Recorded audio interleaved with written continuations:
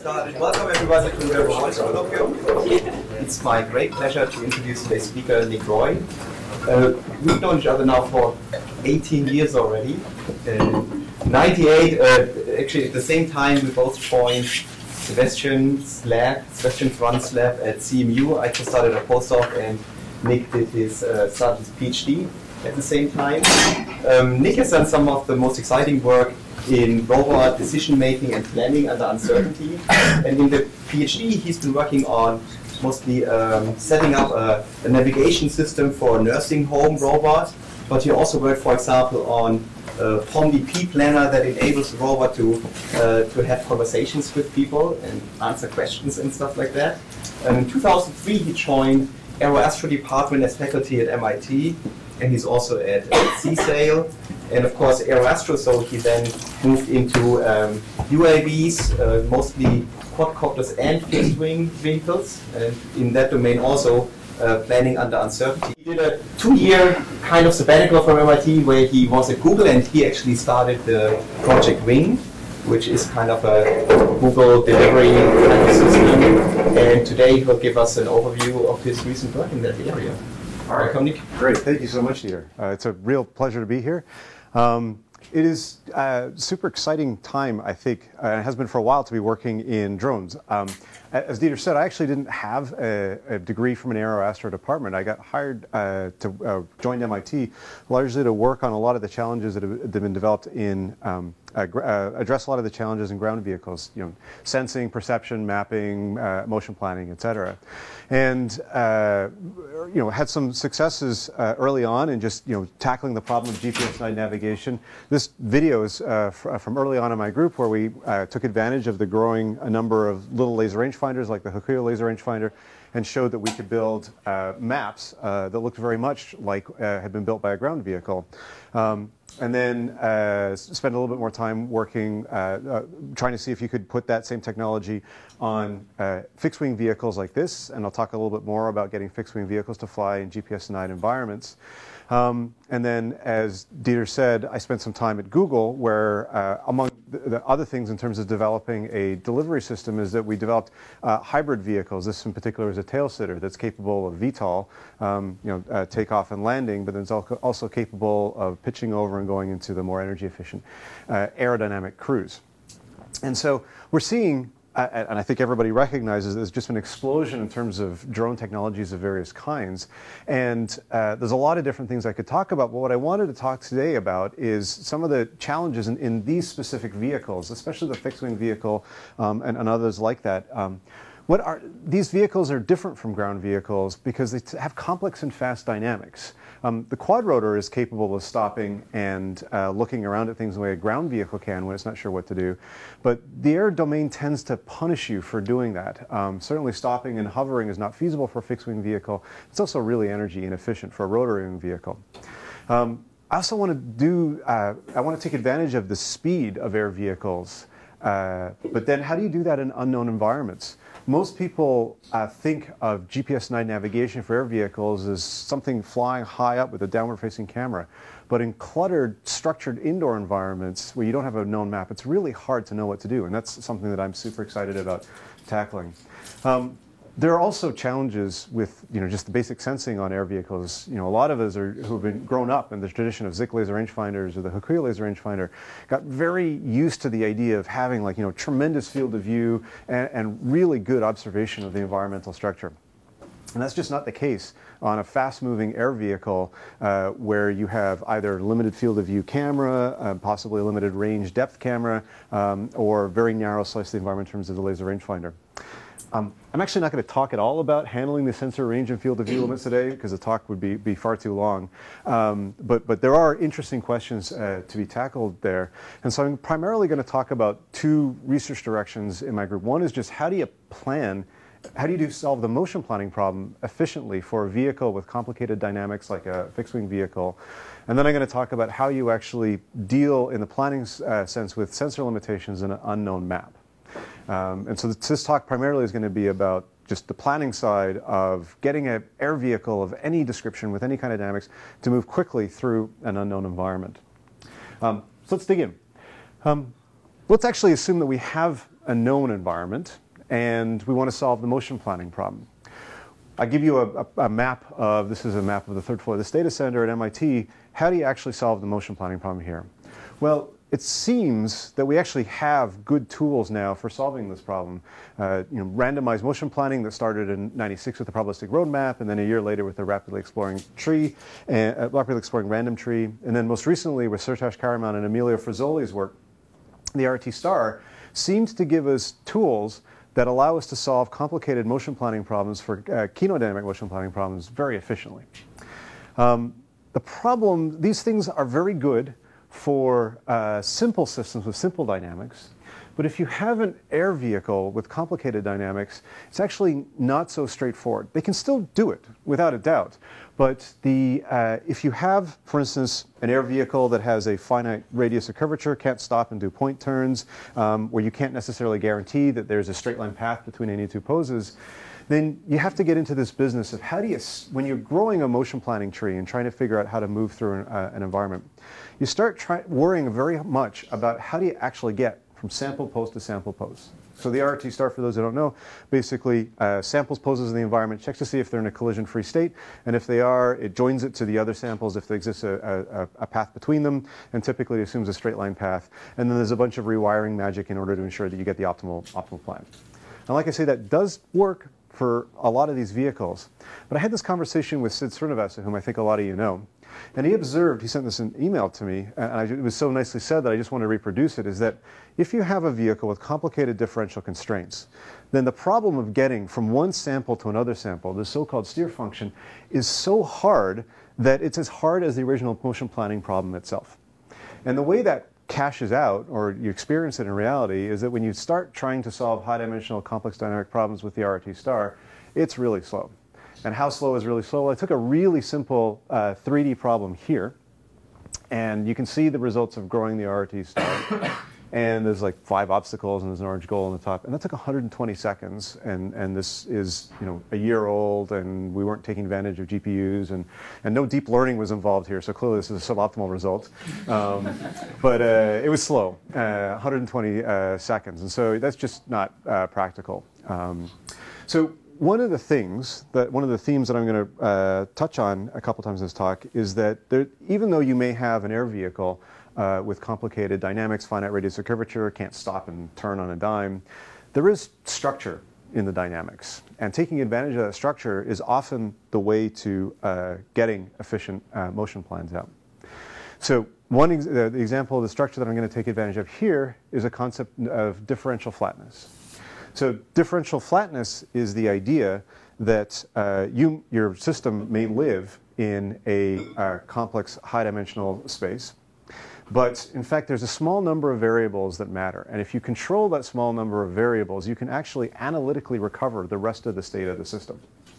So just a couple of examples. A quadrotor is differentially flat in the sense that if you just plan the center of the body and the orientation, the heading direction, then the other two dimensions come essentially for free. You don't need to optimize the motion plan of a quadrotor for all 6 degrees of freedom that you might have.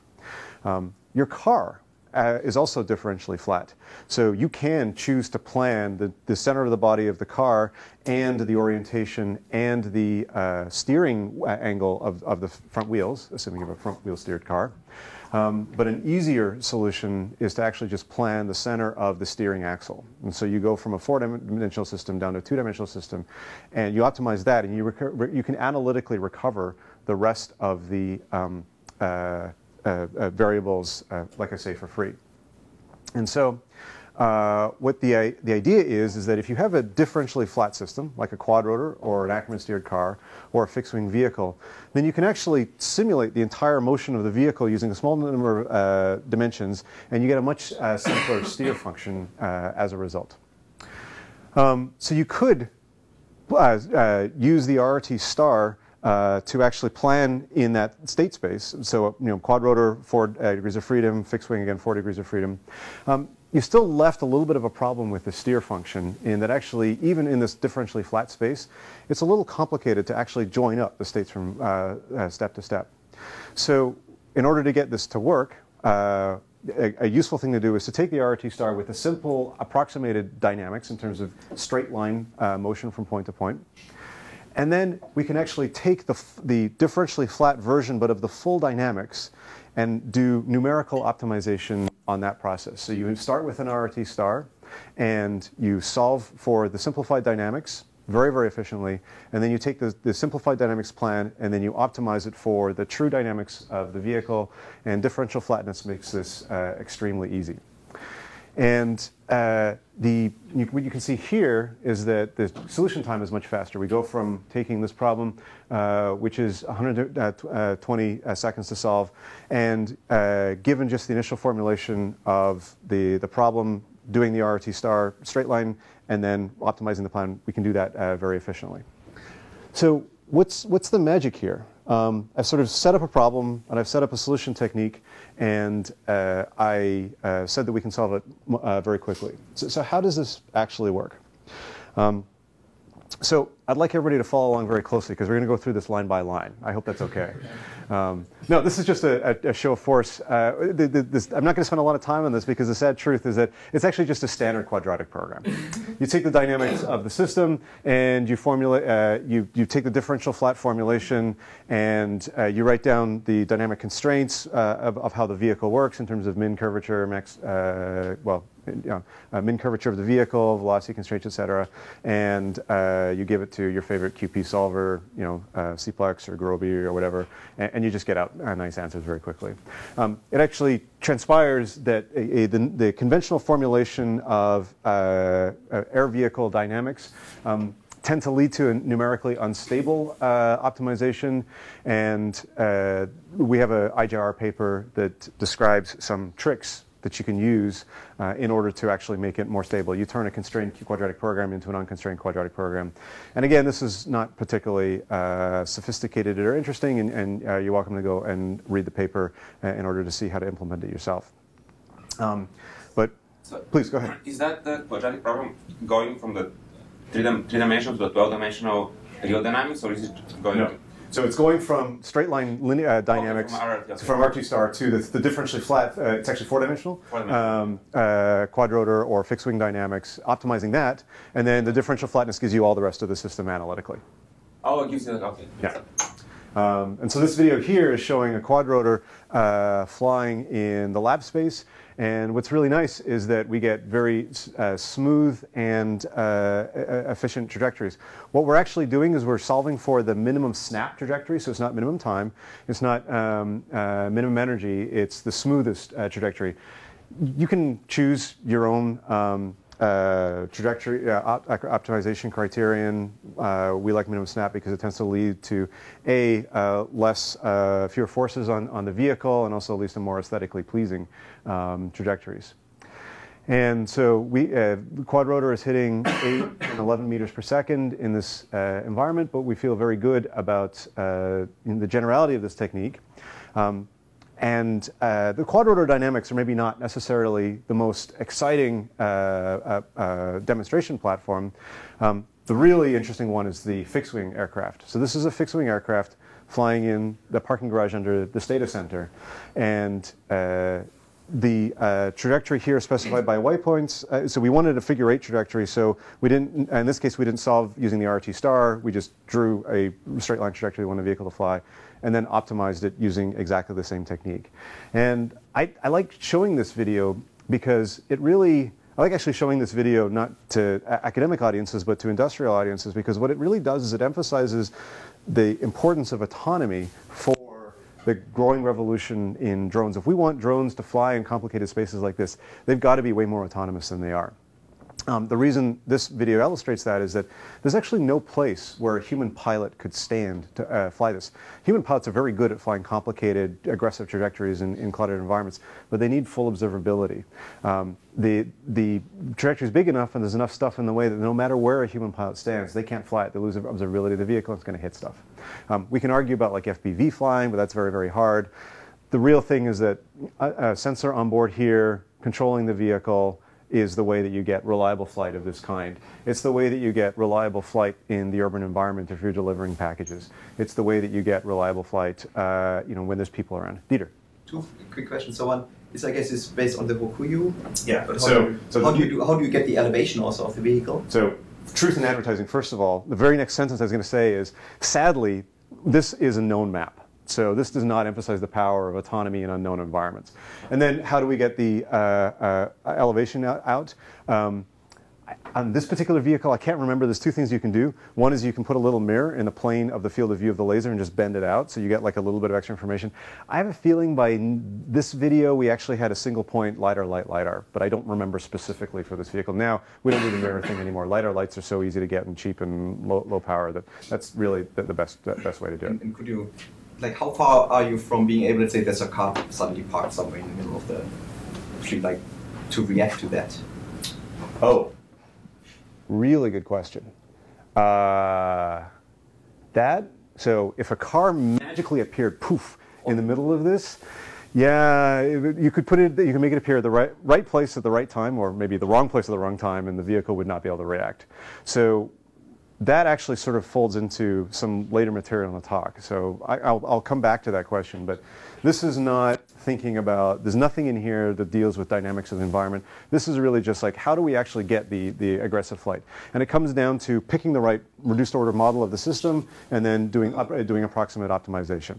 And like I said, the sad thing is that unfortunately we don't have this, we did not have this working in unknown environments. So the question is, how do you now get this to work in unknown environments? For this next part of the talk, I have to leave the air domain for a while. Getting air vehicles to fly aggressively at like 11 or 12 meters per second in unknown environments is not something that works extremely well yet, although I will show you videos. I'll return to the air vehicle domain later on in the talk. We really wanted to get our arms around what it meant to drive or fly or move very quickly. Just a very quick question. Yep. So do we know the dynamics of the system, the full dynamics of the system? Yeah. From the previous one? I mean, we use an approximate model, so we're doing flat plate assumptions for the wings in order to get like lift vectors, et cetera, but it's a fairly sophisticated dynamics model. Is it not possible to do like traditional trajectory optimization on the fly for like the next 5 seconds? So you could do a receding horizon type thing, but solving, that very simple problem that I showed you with the RRT star was 120 seconds. So, and that was a very, like if you can't solve that problem in sub-second, I don't think receding horizon is going to work at all. So I don't think you can do traditional optimization. And what were the 4 parameters of the differential flatness for the flying? I think I missed that. So for the quad, it's the center of body, X, Y, Z, okay. And then the heading direction. Okay, so X, Y, Z. Yeah. And for the airplane, is the same? I have to double check that. I don't remember off the top of my head what the fixed wing differential flat model is. But it still must be velocity. True. I'm just wondering. Because, I don't want to. I mean, I can speculate. It's easy to just go look it up. I'm sorry, I don't remember off the top of my head. All right, so going to leave the flying domain, and we're going to work on driving for a little bit. So how do you get an RC car to drive in the parking garage at 15 or 20 meters per second? We're going to stick with the laser rangefinder as our primary sensor, but let's do the following thought experiment. Imagine that your RC car wakes up and it's again in the parking garage, and it's got a laser rangefinder, and this is the instantaneous scene that it observes. That's what it sees. This is what we see, and it's easy to do the translation back and forth. The green block is the goal that it knows it's got to try and reach. The white space is free space, and the red stuff is the edges of obstacles, and the gray is where it doesn't know because it's occluded. And we have a problem now, which is that the green goal is inside unknown space. And we need to figure out what to do about that, because it's not, motion planners like to know about free space or obstacles, and we got to tell something about the unknown space. So standard assumption is if you're doing trajectory optimization in a map and you have unknown stuff, you can be conservative and you can just assume that all unknown parts of the environment are unknown, or are obstacles. And we fill in and now we can't get to the goal. That's unfortunate. We could do the opposite assumption, be optimistic, and assume that all the unknown parts of the environment are free space, just keep the obstacles. And we get a path that looks like this, and the vehicle is very happy to try and follow it. the problem is obvious, is that, essentially what the vehicle has decided is the bit of the car between the front and the back that it can't see must obviously not be there. And it's free to drive through there. When I give this talk before, I usually make a joke about the relative political parties in the U.S., about which party would follow this, but I'm not even sure I know which goes which anymore. So assume I said something funny about politics at this point, and we'll move on.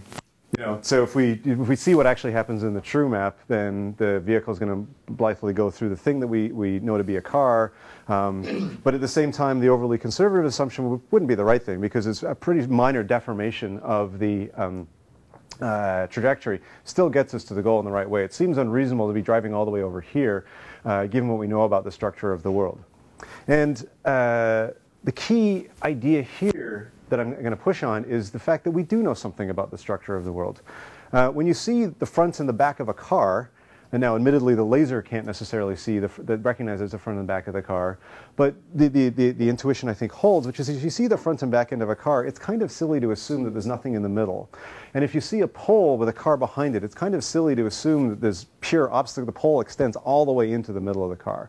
So even though we may not have seen this scene before, and we don't expect to be able to replicate, any kind of prior knowledge of exactly the scene, history doesn't repeat itself, but it does rhyme. And there is structure from our previous experience that can tell us something about the unknown parts of the world. So that's where I'm going to go with this particular idea. So let's set the problem up formally. So I'm going to assume that I have a set of trajectories that I want to choose the best one of. And I'm going to do this in the receding horizon planning context. So I'm going to evaluate the cost of each one of these trajectories. I have some immediate cost that's up to some horizon. That's this term J right here. And then I have some sort of global guidance that tells me that I want to choose ones that make other things being equal. I want to choose trajectories that get me closer to my goal in some sense. And this is a very standard formulation for motion planning. I want to choose from a discrete set of motion trajectories just as some way of actually pruning my choices. I'm not going to do continuous optimization. And that's something that I think roboticists are relatively comfortable doing. Now, if I have uncertainty in my environment because my map is partially known, then I can't solve this exactly. This is my knowledge of the current state of the world, which is presumably the partial map on my state, et cetera, and this is the action that I'm considering. If that state of the world is probabilistic, then really what I want to do is I want to take an expectation of the cost. So which of these trajectories that might be going in and out of unknown parts of the map has the lowest expected cost? So, there's a couple of different ways that I could actually evaluate that expectation. So the simplest one is actually the same ones that I've been talking about, which is I can just take the maximum likelihood thing. So that could be the conservative assumption, and I just hope for the best, and I'm just going to go whipping around this corner and just assume this is free and into space, and that will give me a particular top speed. But it throws away all of the probabilistic sort of representation that's in my mapping system in terms of whether this space is really occupied or unoccupied or unknown. We could solve the expectation exactly, but that unfortunately is equivalent to solving a POMDP, where I'm really thinking about all the possible ways that the world could actually unfold itself and give them different likelihoods and different probabilities of maps. That is also not going to work. Everybody who's worked with POMDPs knows that they're computationally demanding, and we can argue about how demanding they really are. But the real problem is that expectation is basically impossible to calculate. When we construct probabilistic models of maps, the probability that is represented in the map is a really good way of balancing how much information we have in the previous data versus the new piece of sensor data. But it's actually a really terrible way of representing an actual likelihood of any given world model.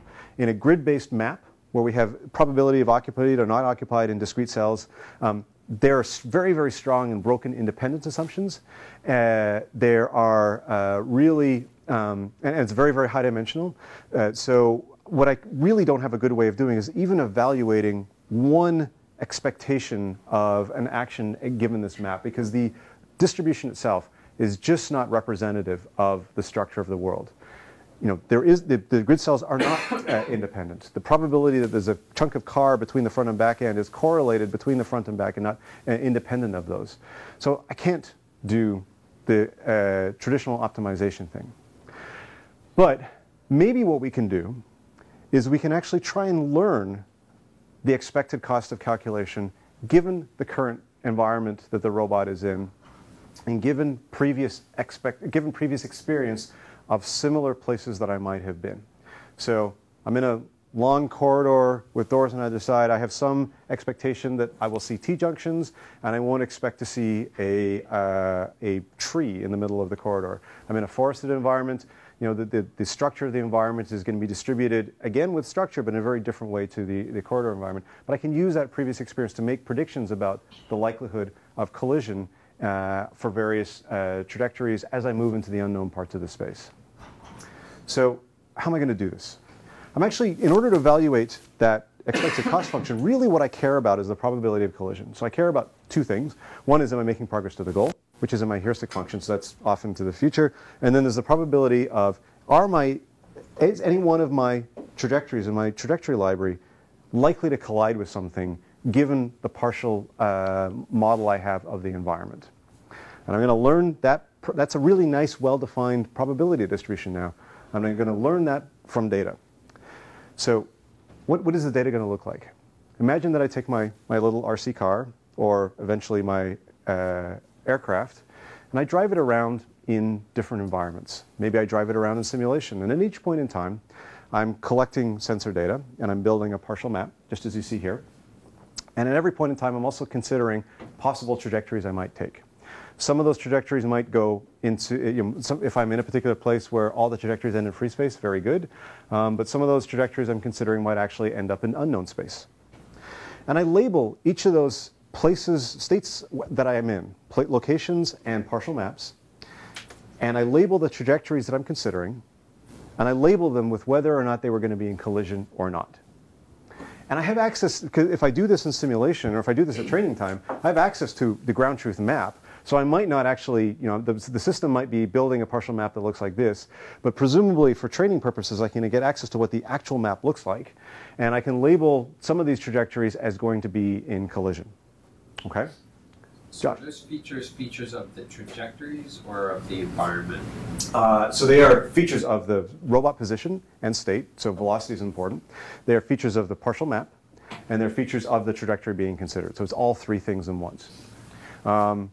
And so that question gets me sort of, so people like to ask, what exactly are these features? So ones that we tend to use are just how fast is the vehicle going, how fast is the trajectory, where's the vehicle going to end up near relative to the nearest obstacle, where's the vehicle going to end, how fast is the vehicle going to be going when it gets to the frontier of the map, sort of the boundary between known and unknown space. And this is a very a simple set of features. Then what we do with this data, these features that are extracted from the trajectory, the state, and the map, and the labels, is we just learn a probability function. And we can use a very, very simple learner in this particular case. We initially tried this just with logistic regression. So you see here, a couple of feature values. I can't remember which features these are, but let's say this is speed and distance to the frontier. And so if you're going fast and you're close to the frontier, you see high probability of collision. And down here, if you're going slowly and you're far from the boundary of free space and unknown space, you have low probability of collision. And so really simple function to learn, really simple probability distribution. And we can plug that into our expected cost calculation and evaluate our trajectories. Just really quickly, the other thing that we need is a heuristic, the global function that gets added to the expected cost to go that ensures you make progress to the goal. Not going to say anything fancy about this right now, but you could take your partial map and you could treat all of the unknown space as free space and just run Dijkstra's algorithm, breadth for shortest path, and just plug that in. It's going to be wrong, but what it will do is it will cause you to drive towards parts of the map that are likely to, that seem to make progress towards the goal. So let's not worry about that heuristic right now, but just for completeness, we'll fill it in. And we tried this on the RC car, and this is from the camera view, and you'll see the robot driving around, and it does the sort of the things that you might expect, which it sort of steers away from obstacles, and it steers more towards the free space, and it drives. But it does okay. It's a little twitchy. I think at the end of this video, it actually ends up steering into something and then having to stop itself. And so just the initial formulation, seemed nice and clean to us, but we weren't getting the kind of performance that we really wanted out of this. And so the question was... and how was that trained? Simulation or? So that one was trained in simulation. And in fact, for all the results that I'm going to present with using the laser rangefinder, it's trained in simulation. It turns out that it's actually really easy to simulate a laser rangefinder in realistic environments driving around. So less true when we have a camera. So when you can calculate the probability of collision, then what is the planner that uses that collision function to? So there's the cost, the length of the trajectory, which is gives you some cost, and then you take expectation of collision along there, and then if you have some high cost of collision, you just do a simple expected cost calculation, and add in here. But what planner do you use to find the best trajectory? No, we have a library of trajectories. So we just evaluate each one. And how do you get that library? That's a really good question. For this work, for what I'm going to present here, we just hand code them. But I will show a video towards the end where we actually are working with Russ Tedrake to come up with optimized trajectory libraries. So that's not going to be talking this work. Yeah, because I can understand getting one trajectory, but having many trajectories is like that's one. Figuring out many trajectories seems. Well, so I think maybe it's possible your intuition is that, is it realistic for me to assume that I have a small and compact set of trajectories that are going to allow me to do everything that I care about? Is that sort of your question? No, I guess I understand how, given a cost function, you can optimize the trajectory. I'm not optimizing the trajectory. I'm picking a trajectory. So the trajectory is fixed. Does that make sense? We can talk. Okay, very good. Go ahead. So it's the only thing learned from simulation is the collision labels, is that correct? Yes. But the simulations give you much more information too, right? For example, you could learn something like the cost to the function. Oh, hold that thought. So far all I've done, but I will, yes, absolutely, great point. Hold that thought. You have to hold for a little while, sorry. Because what I want to do is I want to talk about the learner. So let's just keep the same learning problem and think about what's holding back our performance. A very quick one, sorry.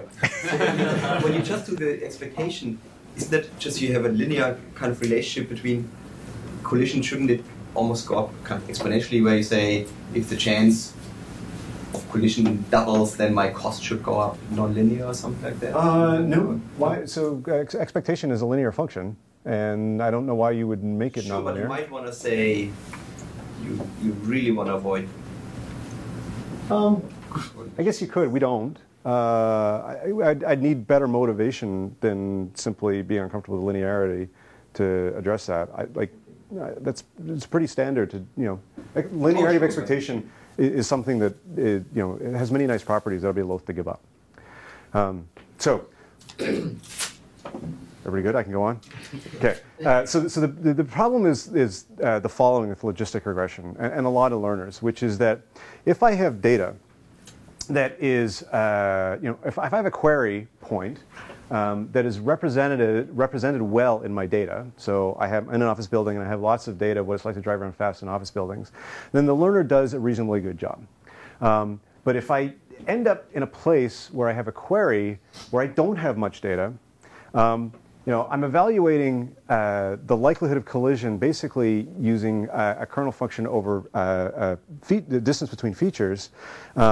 And the logistic regression does not care at all if you're far from your actual data. It will quite happily give you an answer to this question. An awful lot of learners have this problem where, if you don't have a lot of support in your data, then you will end up with, it'll still happily give you an answer, and you won't necessarily know.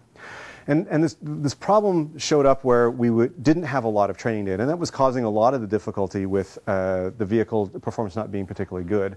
But more generally, a question that came up a lot as we were doing this work is like, are you seriously saying that you're going to have enough training data that will capture all of the scenarios that you're going to encounter in the world? Like, are you not going to use this system until you've trained in indoor environments, trained in the Allen building, which has nice rectilinear corridors, and the Stata building at MIT, which has no rectilinear corridors, and outdoor environments of various kinds? And the answer is no, of course not. We're not going to do that. So what we'd really like is a learner that doesn't extrapolate to novel environment types. What we'd really like is a learner that tells us when the output distribution is fundamentally uncertain itself. And so what we want is not just a prediction, but a confidence of prediction supported by the data. And so really what we're talking about is not just modeling output distributions over probabilities.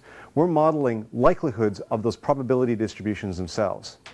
So sort of stated more formally, given the training data x and probability of collision y of x, can we output a distribution over p of y of x star given the new query x star?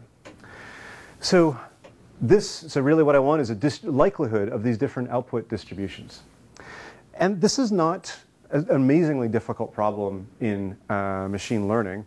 So Bayesian nonparametrics in particular give you output distributions over your output parameters. So I could imagine training a Gaussian process distribution over the Bernoulli parameters of my collision probability distribution. But the problem is the GP has some deficiencies in it. So the confidence of the GP is strongly correlated with the amount of data, which is what we want. But at the same time, we also want the variance of the data to be reflected in the output of the GP, and it doesn't do that. And the other thing is that we actually want well-formed probability distributions out. And the GP is going to give you a Gaussian, but if your output distribution isn't Gaussian, then the GP is really going to struggle with this. And there's lots of ways to vary the Gaussian process model. So you can look at if you have covariance, you want to do outputs over covariances, then the thing called the inverse Wishart process will do this. But they're all computationally really demanding. They're sparsification techniques, but it's an awful lot of machinery for what at the end of the day we want is a really simple idea.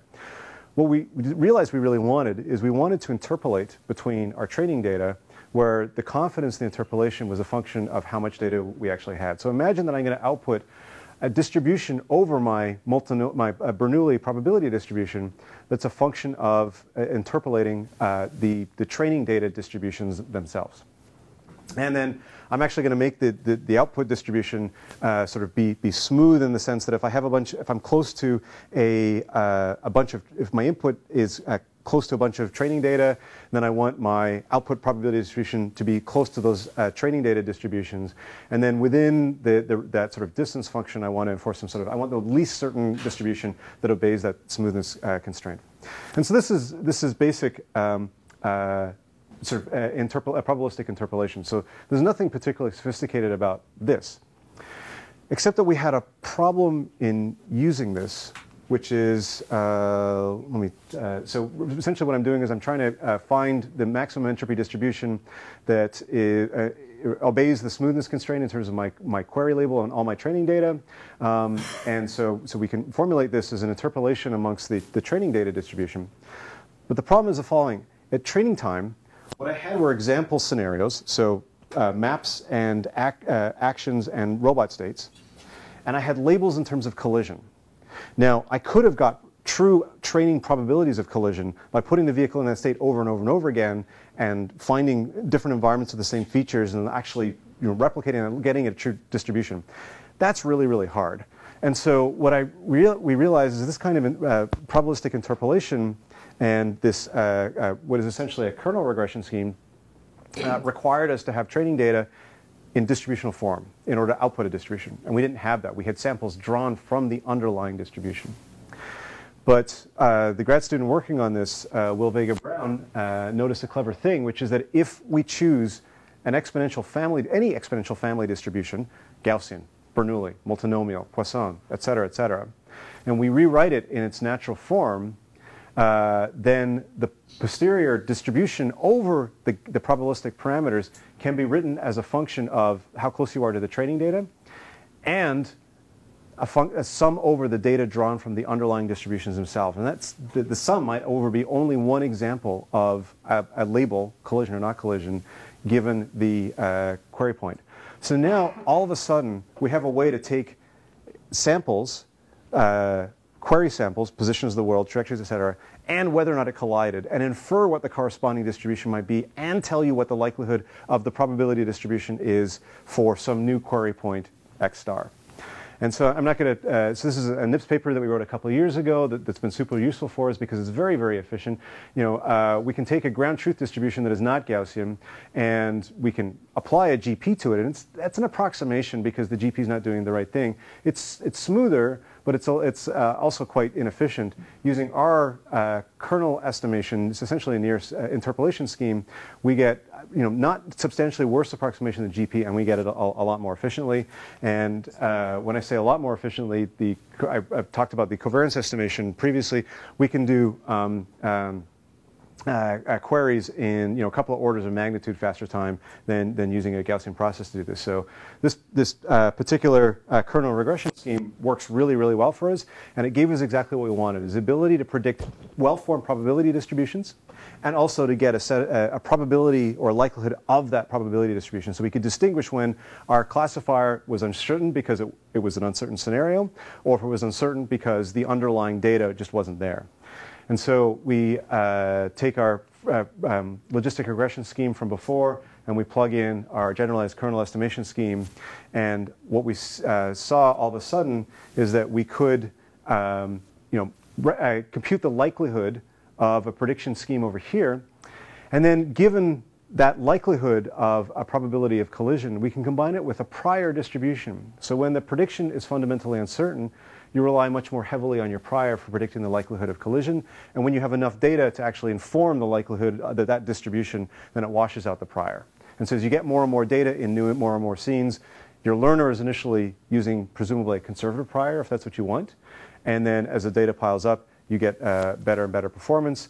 And so this graph basically illustrates this, is that as a vehicle is driving around and we see prediction probabilities with 20 data points, the confidence with which making those predictions indicates that we got a pretty wide spread of probability of collision. But then as we have a lot more data, so this goes from 20 to 2000, when we have lots of data, we see that the confidence gets much, much higher. And it's exactly what you'd expect, is that when we're very close to obstacles, we have a high probability of collision. When we're not too far away from obstacles, we have a low probability of collision because we can avoid them. And then once obstacles are reasonably far away, it's actually really hard to tell whether or not you're going to have a collision.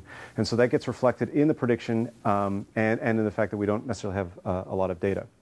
But the really interesting graph is here, which is that, so 3 scenarios. Dark blue, train in one environment, test in the same environment. Red is train in one environment, test in another environment, but use the same logistic regressor. And then light blue is train in one environment, test in a different environment, use the generalized kernel estimator to make predictions, and include a prior. Okay? X-axis is cost of collision. So when cost of collision is low, we're free to go fast. This is normalized velocity up here, and this is how often we crashed down here. So cost of collision is really low, crash all the time because who cares? Cost of collision is high, you presumably don't want to crash at all.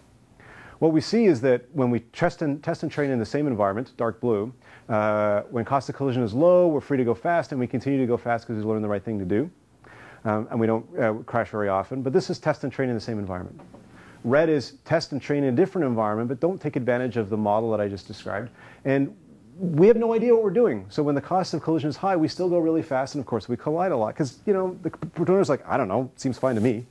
And then the light blue is what we see is that when we enter the new environment, when cost of collision is high, we go fast and we collide a lot. When the cost of collision is high, we know we don't know what to do, and so we gear down a lot. We go quite slow, but we have our collisions taken care of. And so this is essentially the robot has learned how to drive fast when it can go fast, and it's learned or used the data to say, you know what, I don't know what's going on here, I'm going to go slow. So it's empirically very, very safe. And what we see here is a video of the robot driving around, not doing trajectory optimization, but it's just picking which motion primitive to use. When it enters this chicane, it slows down as you might expect. When it enters the open space coming up ahead, it feels free to go quickly. And then just in the next part, I like this next part of the video because it reminds me of the hairpin turn under the Casino Monte Carlo. For those of you who follow Formula One racing, as the vehicle slows, this hairpin turn right here, the vehicle slows right down, just as the Formula One racers slow down in the same place.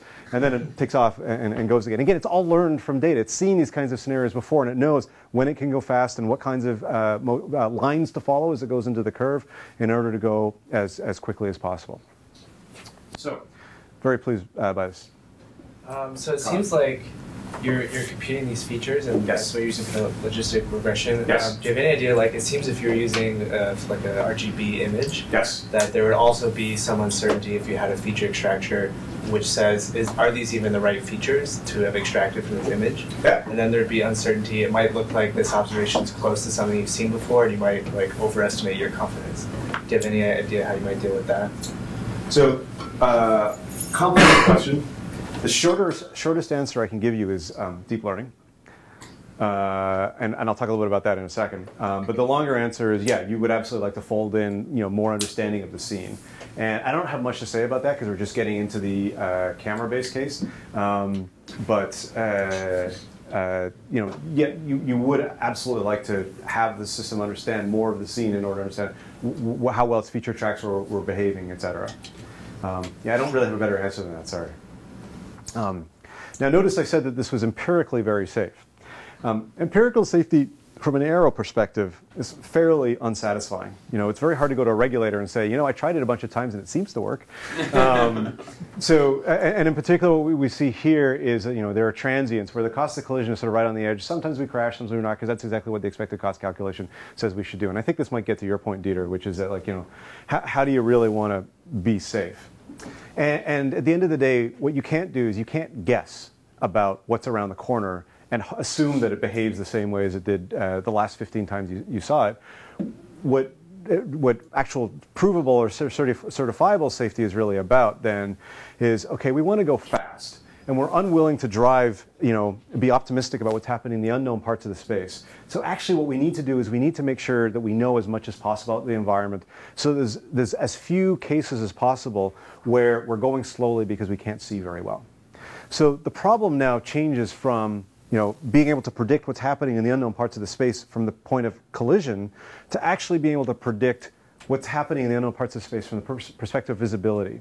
So that what I really want to do is I want to avoid scenarios where I hug the corner of the wall and limit my visibility and forcing me to go slow. What I want to do is I want to guess that this is probably a right-hand turn, and so I should probably swing wide as I go around that turn in order to expose more of this and stop me from having to slow down. And this gets back to the question. This gets to the question at the back, which is, this heuristic function. Where did it come from? So what we're going to do is we're going to leave the immediate cost evaluation as it is, and put guaranteed safety on that. We're going to push this visibility into the heuristic. So what I've already said all this. I'll skip over this slide.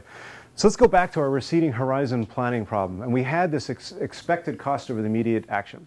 So we can't do that anymore. We can't take expected costs. We need to know. So we're going to get rid of that. And we're not going to pick any trajectories that violate our safety constraints. So every action that we take, it better, this G is, collision or not, that G had better be 0 everywhere. And so that leaves us with one place where we can put this kind of information, which is in the heuristic. And we're going to devise a heuristic that lets the robot see better. And specifically what I'm going to do is there's some heuristic that I don't know, and there's some heuristic that I was using before, which is the shortest path to go. And what I'm going to try and do is learn the difference between these two. And so then what happens is if I take my original immediate cost function, I add in the heuristic I was using, and I add in this difference term that's basically learning how much better it is if I can actually see as I go around the corner than I do well. So the training procedure is essentially the same, so I don't want to spend a lot of time on this, but basically the output labels are now the difference between the true heuristic and the immediate shortest path that I was using. And I do the same training procedure. I drive the robot around and I just collect data, but I look to see how much more information I got about the world and how much faster I could actually go if I took different trajectories subject to the safety constraint. And the learning procedure, does something that you might expect, is that it tends to say that there's a lot of improvement, a lot of improvement if we are far from the frontier and we can see a lot of it, and there's not much improvement if we're really close to the frontier and we don't see much of it. These are bad places to go, so high cost. So we're really going to try and look for trajectories that keep us away from the obstacles, but at the same time give us a lot of visibility into the environment. And what's nice is now we actually start to get into a planning strategy that actually learns what it means to actually have a narrow field of view.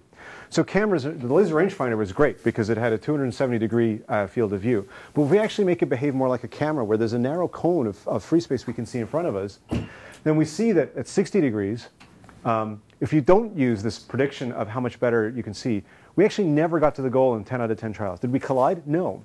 So how is it that we failed? We drove ourselves into a situation that we couldn't easily drive ourselves out of. We got stuck in a corner. On the other hand, the learner learned that by taking wide swings around corners and doing other intelligent things, we got to the goal 8 out of 10 times. And then if we give ourselves a little bit of a better cone of visibility, then the baseline now gets to the goal more times, 4 out of 10. We get there all the time, and we're faster. Even though it might be counterintuitive in some cases to actually take a wider line around the corner, which is going to cost you in terms of execution time, we get more reliability, and we get overall better performance on the actual task. And this video here gives you a sense of what this looks like. So this is the baseline planner. Notice it's hugging corners as it goes around them, and this is exactly what you don't want to do. And then I think in this point in the video, it hugged that left-hand wall too closely, so it didn't have any idea what was going to be around the corner. And then the only thing it could do was actually just go on past that junction and steer itself into the corner right there. In contrast, our planner takes better lines through this trajectory. It's avoiding being on the wrong side of the corner. You can see it swung right there just as before it was going to the intersection on the left. It's going to do the same thing here. It swings right again before going down the corridor and unsurprisingly gets to the goal, which is very satisfactory. So the same machinery of using previous experience. First, if you really want to go fast, then make predictions about what's going to happen in another part of the environment. Or if you want to be safe but you still want to be fast, then make predictions about how much more information you're going to get about the environment as you go. So what's next? We're using these hand-coded features, and that's unsatisfying, and it's really not going to generalize to the camera case. So we do, in fact, have a convolutional neural network that we're working with different architectures to try and learn how to drive fast, again, in the parking garage environment. And the graph on the bottom is basically just showing probability of collision for different steering angles. So this is how I'm representing the trajectory library as a set of discrete steering angles. The trajectory library has more properties to it than that, which I can't easily draw on the screen. But what you see is that as the vehicle sort of has a pole in the middle, the probability of collision is highest here. And then if there's structure to the left, you'll see the probability of collision go up here. Again, pole right in the middle, probability of collision. So we're starting to take advantage of, 2016. Hyperparametric functional approximation seems to be the thing to use. And we're starting to generate some of the same results. But I said that we wanted to put this on the air vehicle. I don't have everything working on the air vehicle, but I just want to very quickly wrap up with some of our latest results of flying in unknown environments in the air vehicle. So I'm part of a DARPA program called Fast Lightweight Autonomy. And the objective is to get a DJI F450 quadrotor to fly at 20 meters per second through an environment that looks like this. GPS denied, no prior map.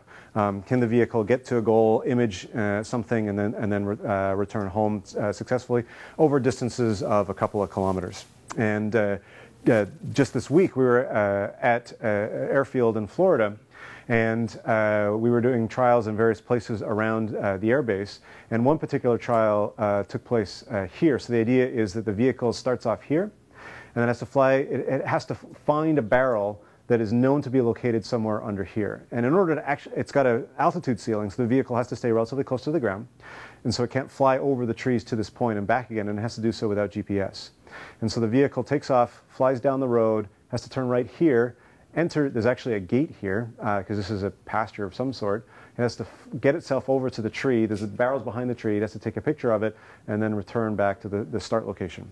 We're doing all of this with a single Fleet 3 camera and an IMU for state estimation. For observing the obstacles and not hitting them, we're currently, unfortunately, using Hakuyu laser rangefinder, which we're hoping to be done with in the next couple of months. But this is where we are. So this is a part of the video. The entire video is 4 minutes long, so I'm just going to show a snippet of it.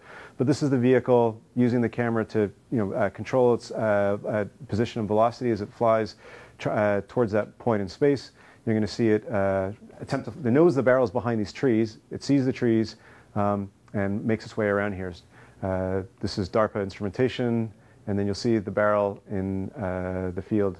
Oh, this particular video is one where the barrel wasn't actually behind the tree. The barrel was pulled further out. But we're feeling good about a lot of these, transitioning a lot of the techniques I talked about in terms of path prediction and state estimation to this particular vehicle. Now the vehicle saw the barrel. It's attempting to return home. We had a little bit of drift in state estimation, and so it failed to notice the exit on the right. And so now the vehicle goes for a bit of a walkabout in the forest. But again, the state estimation held up very well here. It's realized it didn't want to go through that bit of the field and found a clearer path to the goal or the home position here. So at this point, we're actually going 4 meters per second. So we're going 8 miles an hour, which is actually relatively quick. And we're able to navigate through these dense environments. And as we put more of the path prediction technology into the quadrotor, we're expecting to be able to go up to speeds of 20 meters per second, which you've already shown that we can do over a kilometer distance without GPS when there are no obstacles. So we're making progress on this problem. Just really quickly, the last thing I want to say is all of this is, of course, just about basic navigation, getting from point A to point B. And what I'm really most excited about now is actually more higher level autonomy. Can this quadrotor do more things than just navigate to a location, but can it actually understand the scene? Can it do long duration missions, tracking objects, imaging infrastructure, delivering packages? The representations I'm using in terms of low level maps and low level trajectories aren't going to scale to those kinds of problems. So I do think a new theory of representation is required for higher level task and motion planning that can really represent the more complicated parts of the mission. So I'm, of course, just the front man from the people who do the real work. So I have an amazing group of students and postdocs who've done all the work. I tell them that I'm just PR and fundraising for their work. But the papers that they've done represent, I think, some real progress on some hard problems in fast and aggressive flight for these vehicles. So thanks very much for your questions so far. I'll stop here and take any more you might have.